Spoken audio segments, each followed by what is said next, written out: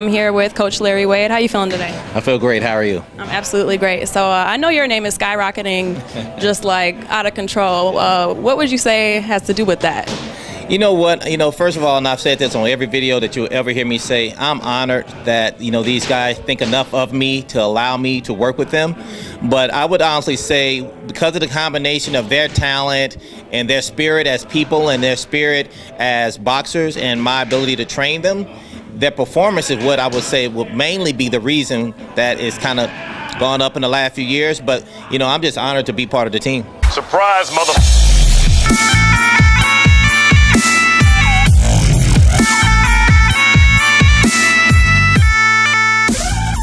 I know you said that your network of people is like family. Are there people that you turn down, or you just kind of, whoever comes to you, there's like the best route, Yes. You know what?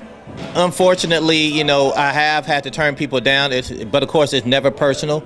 It's usually based on time, meaning having a lack thereof time, because I like to commit 100% to what I do and whomever I'm working with. It's not something that I take lightly, so I need to be able to commit the right amount of time and the right amount of energy, and therefore you can't always take every boxer that's offered to you. I'm very selective based on their personalities and their ability to be successful, and through that I've had some success in the last few years. Absolutely, indeed. Granted, I know that you didn't start with boxing, so how did you transition? I know you personally from UNLV. Right. So what was actually the steps to get to where you're at now?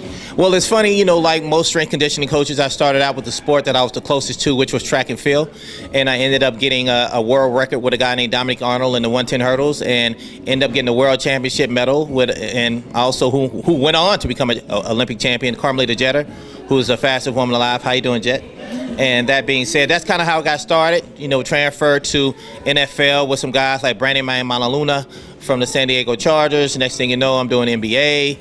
And from there, I ended up in the boxing, and boxing fit me well based on my personality.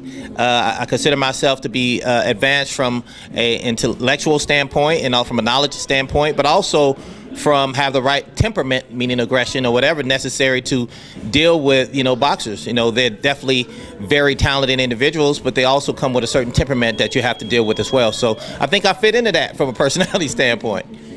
Okay, so just from being around the gym, I have noticed that people do not really, I'm not going to say they do not favor female boxers, but if you ever seen one that fit the standard that you want to train, would you train a female boxer? No question I would train a female boxer. I don't care what gender you are. What I care about, honestly, at the end of the day, is what's your desire? Do you want to be successful? Are you willing to sacrifice for it? Are you willing to work for it? Are you willing to be uncomfortable for it? If you're willing to do all these things, no matter what the sport is, I don't care about what gender. All I care about is your desire and what you're willing to give up to get it, right? Because that's all that matters. Because the people who aren't willing to sacrifice typically aren't the people who are willing to do whatever it takes to win. Okay. So if you want to train with you, there's hope for everybody. Oh, anybody, for sure. Absolutely. Totally. Come on now. I got a special regimen just for you. I think that you gassing him a little bit, but it's okay. We love you, Jody. Yeah. Anywho, so it's a lot of money talks all the time, right? But right. Do you think it's feasible to sometimes do things for free? Well, listen, let's be very honest, and I want everyone who's a young strength and conditioning coach to hear this. When I started this job, I did it for free, okay?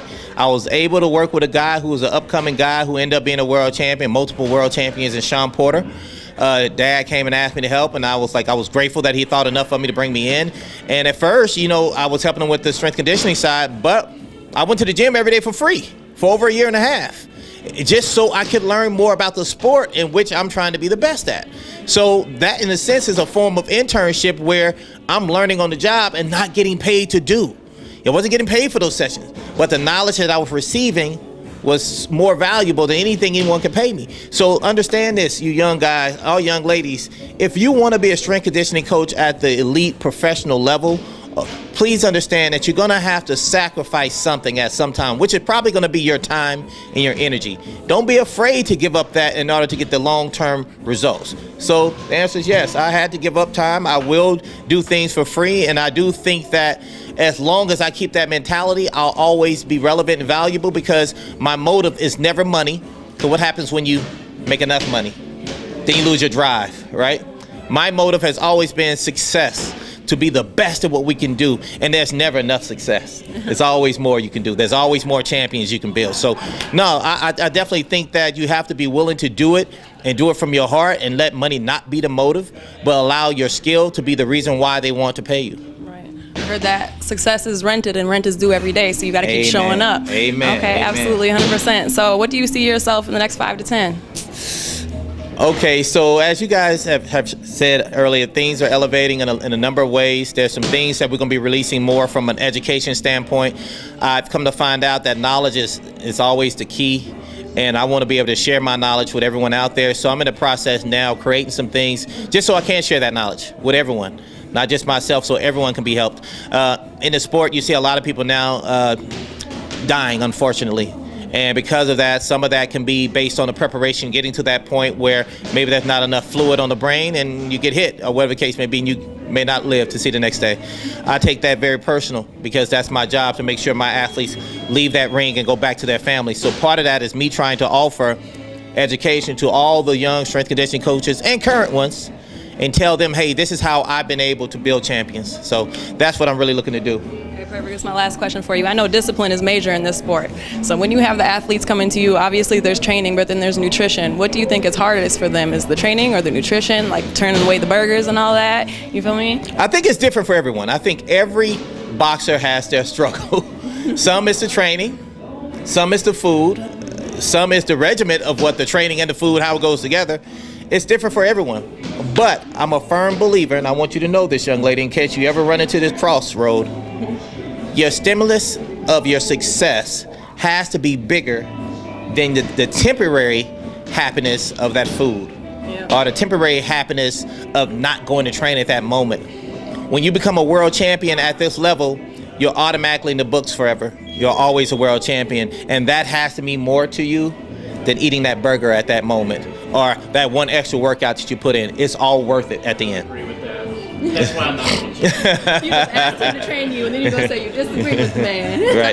Right. So that was what I would say to that. Okay, well, 100%. I appreciate your time. Thank you for your time. You said that you want to be the best ever, but I'm feeling like you might already be, you know? Well, you know what I always say to anyone who asks me, it's not my place to say that I'm the best. I'm going to leave that to you guys. You know, but 12 weeks with Luis Ortiz. I didn't have him for 12. I had him for 8 weeks. I had him for 8. He started training prior to coming to me. He was already in the process of getting in shape, coming to me. When I got him for the 8 weeks, they gave me that period of time. And I'm grateful, because once again, I'm new to a camp. And when it was over, you know, Ortiz said to me that, Coach, I felt good. I was ready. I just got caught. And I can appreciate that. He valued what I did, and we're already working on the next camp. Absolutely, 100%. Well, you're great. I appreciate your time. Thank you for your time. No problem at all. Thank you so much. All right.